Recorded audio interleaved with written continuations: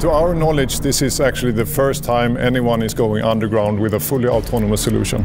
The Volvo Group's vision on automation is that we will bring increased productivity, we will reduce our environmental impact, and we will increase safety, approaching a zero vision of accidents.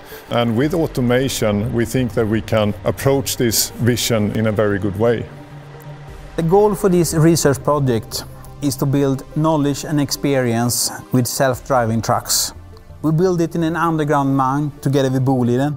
Our long-term goal is to leave the mine into construction sites above ground and then ultimately out on public road. We have built a system that are going to be easily adapted to other places than underground mines. We are building a technology platform more than a specific functionality solution. We will install first one truck, and it will go in commercial operation, even though it's a research project, but it will do actual job in the mine. Safety and automation really goes hand in hand. I would even say that automation starts with safety. So our active safety systems are really those building blocks that we are currently developing and currently introducing that will be the foundation for the higher degrees of automation in a later stage. We put laser scanners on each corner on the truck, which makes that all areas around the truck has overlapping sectors from several sensors.